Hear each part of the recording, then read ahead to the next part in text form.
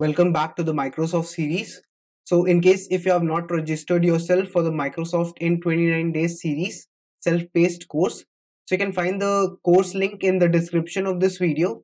And after you have registered for this course, then if you click on the start course button, so you will get access to all the days. Like let's say if I have day 7, so if I click on this day, so I'll get access to both the recorded videos of the day 7, and apart from this, like you can see here, I'm getting the access, and apart from this I will get the access to each and every problem. Like basically 5 problems are there, 2 problems that we do in the lectures and 3 practice problems. So you can get access to all the problems and you can see their difficulty level, the accuracy and the company tags. So this can help you to improve while you are practicing. Now let us discuss this problem, that is, check if the linked list is palindrome or not. So in this problem, you will be given a linked list and you have to tell whether the given linked list is palindrome or not. Let's say 1, 2 and 1 has been given. So in this case, we can say that 1, 2, 1 is actually palindrome, because what is a palindrome? A palindrome is something that reads the same from the left to right and right to left. So if I see from left to right, so it reads as 1 to 1. If I see from right to left, it also reads as 1 to 1. So that is why it is palindrome. If I talk about, let's say, a linked list like 1, 2 and 3, so in this case, from left to right, it reads as 1, 2, 3, and from right to left, it reads as 3, 2, and 1. So in this case, we can say that it is not palindrome.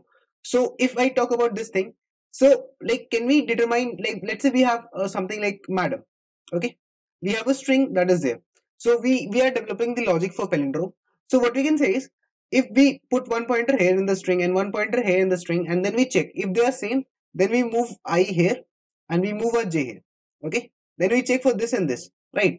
Similarly, if I give you an array, suppose that I give you an array, like the array could have, let's say, 5 elements like this. Suppose the array is like 1, 2 and 3, then 2 and 1. So what we can do is, same as we do in the string, we can have one pointer here, one pointer here. We can check if they are the same, right? I will start from 0, j will start from n minus 1. If they are the same, then I moves forward and j moves backwards, right? J moves one step back. If I and j are same again, then I check for I and j again, okay? And the moment I and j crosses and I have never returned a false, that is, I have never seen a value such that a of I is not equal to a of j, in that case I return a true, okay? If a of I is not equal to a of j, in that case I immediately return a false. Otherwise, if I and j cross each other and I've never returned a false, in that case I return a true, indicating that the linked list is palindrome. Can we apply the same logic here? Yes. So what we can say is, like, whatever linked list has been given to us, we can basically say that we can store it inside an array. We can store all the elements one by one inside an array, and once you have stored all the elements inside an array, so we can do what? We can try and check if the array is palindrome or not. One pointer here, one pointer here, I and j, and then you keep on moving backward and forward. Let's, as I mentioned, if you have 1, 2, 3, 2 and 1, so we can store this thing in an array like 1, then 2, then 3, then 2, and then 1. We can store it, and one pointer we can keep here I, and another pointer we can keep here j, and we can check if they are the same. So you move your I forward and j one step back. If they are the same, you move your I forward and j one step back. Now if they are the same again, so you move I forward and j backward. So in this case they cross each other, and I've never returned a false, so I'll return a true. That is what I can do. Now there could be another approach for solving it. Another approach that we can think of is the left to right and the right to left approach. So if we see here, like 1, 2 and 1 is there. So as I mentioned, if I iterate from the left side, okay, left to right, then I can get it. So similarly, what I can do is, if this linked list is there, so I can think of reversing this original linked list. And what will happen in that case? Like, one pointer will stand here. So this guy and this guy is the same. Then I move to this node and this node. Right, basically I move to the next nodes. I can see that this 2 and this 2 is also the same. So now my pointer moves to this node and this node correspondingly. So 1 and 1 are the same. Now they both reach null. So I can say that I have never returned a false. That means I will return a true, because the linked list is palindromic in nature. So in this case, what I am doing is, I am having this linked list, original linked list, and I am creating a copy and then reversing the linked list, and I am checking that whether they are the same or not, whether the linked list reads the same from left to right and right to left or not. That is the concept. Now another thing that I could do here is, I can use a better concept than this. So what I can say is, let's say if there is a 1, then there is a 2, then there is a 3, then there is a let's say 2 and then 1. So what I can think of doing is, I can reverse the linked list. I know how to find the mid of the linked list, right? I know how to find the middle of the linked list. So what I can do is, once I find the middle of the linked list, so from that I can reverse the linked list. So basically, if this linked list is there, so now the reverse linked list would look something like this: 1, 2 and 3, then it will be like 2 and 1, this will get reversed, and now 3 will start pointing to null. So I'm assuming that you know how you can reverse a linked list. Basically, if I give you this pointer and I ask you to reverse a linked list, let's say I give you 1, 2 and 3 and I ask you to reverse it. So it that then 1, 2, 3, let's say was pointing to null. So now in the actual now answer, what will happen? 1, 2, 3, 2 and 1 will be there in the reverse linked list, and 1 will be pointing to null. So that is why here 3 is pointing to null if I reverse it. Okay, so that is what is going to happen. Now what I can say is if I have reversed the linked list, then my previous guy will stand here, and my current guy, let's say this is the head, it will stand here. So I can check if the head and the previous are the same, right? After this part I can move my head to this, and I can move my previous to this. If they are the same, I move forward. Then my head moves to this, and my previous moves to this. So I'll say okay, fine. Then what will happen? My head moves to 2, but my previous moves to null. In that case, what I can say is that if I've reached null, if my previous reaches null, and I've never returned a false, so I'll return a true in this case. That is what is going to happen here. So let us see for another case. Let's say when the linked list size is even. In that case, what will happen? So let's say it is 1, 2, 3, and then it is 3, and then 2, and then 1. So basically this will be the middle, and I'll reverse this part. So in this case, what will happen if I reverse this? So it will be something like this. Basically this is pointing to 3, and then this 2 is there, then this 1, okay, and this 3 now points to null. Okay, so now my I'm assuming that you know how to reverse a linked list. So this will be the previous, and this will be what? This will be my head guy. So if they are the same, I move to this, and I move to this. They are the same, I move my head to this. Okay, I move my previous to this. Then what happens? Basically if they are the same, then what happens? My previous head moves to this, and previous moves to this. Then if they are the same, then what happens? My head moves to this 3, but my previous moves to null. The moment my previous moves to null, in that case I can say what? I can say that my linked list has been traversed, half of the linked list. The first half is equal to the second half, and I can say that the linked list is palindromic in nature. So that is what I'll be implementing. Let's try and write the code for this approach. So what I'll be doing here is, first of all, I'll be reversing the linked list. I'll be first of all finding the middle. So we know that how to find the middle. So what we can say is we will have the first of all we'll have the node declared. So node star slow is equal to nothing but the head of the linked list, first of all. Similarly, I'll have the fast pointer declared. So fast is equal to nothing but the head. And then I will iterate until I find until the fast is not equal to null. Both the conditions should be satisfied. So fast should not be null, and the fast next should also not be equal to null. Okay, fast should not be null, and fast next should not be null. Then I'll keep on iterating, and as we know that for finding the middle, so slow is equal to slows next. Okay, slow moves by 1, and what happens? Fast, so fast is equal to fast next. Okay, so fast moves by 2. Okay, fast pointer moves by 2. So I'll in that case, what will happen? My slow will be pointing now to the middle element. Okay, now I need to reverse it from the middle. So I'll say that for this, what I require is I require the previous. So initially I can mark the previous as null, as we know how to reverse a linked list. Then I can have a current node. So node star current can point to the head of the linked list. And after this part is done, so I also require the next, but I'll declare it later on. So I'll say that while the current guy is not equal to null, till then I'll try to reverse the linked list from the slow pointer. So basically I can say that current is equal to the slow, because I want to I don't want to reverse the complete linked list. I only want to reverse it from the middle part. Okay, so here what I can say is I will have a node star the next node. I'll have the next node access to the next node, because if I change the current dot next, if my current dot next points to the previous, I don't want to lose the current dot next actual current dot next access. I can say that node star next node is equal to current dot next, right? Current next, and then I can say that current next gets updated to the previous guy. That is basically we are updating the linked list. Then I will say that previous is equal to what? I need to update, so previous will be equal to the current. Then what happens? The current gets updated to the next node here. Okay, that is what will happen here. And after we have reversed the linked list from the middle, so you can say that previous will be standing at the back and head will be standing there. So we can say that while the previous is not equal to null, till then we can keep on iterating. And what we can say here is, we can say that if if it happens that the previous is previous data, from the back, if the data is not equal to the head data. Okay, if it's not equal to the head data, in that case we can simply return a false, indicating that the linked list is not palindrome. Otherwise, if it is palindrome, right, if it is palindrome, In that case, what like if this part is palindrome, right? If the previous data and the current data, current previous data and current head data is the same, then I'll move my head is equal to head dot next. So head will move by one node towards the front side, and previous will also move. So basically previous is the second half, so it will also move to the next. So previous is equal to previous dot next. And in that case, if I have never returned a false after suppose my previous reaches null and I've never returned a false, so that means that the linked list is palindrome and I'll return a true. Let us try and compile this to see if there is any error in the code. Okay, it seems to work on the samples. Let us try and submit this code as well. So you can see that our solution works for this case. Now, talking about the time complexity of this approach. So the time complexity of this approach would be nothing but it would be order of n by 2 for first of all finding the middle of the linked list, right? This is for finding the mid. Then again order of n by 2 for doing the reverse of the linked list. Then it would be again order of n by 2 for doing what? This again order of n by 2 for checking, right? For checking.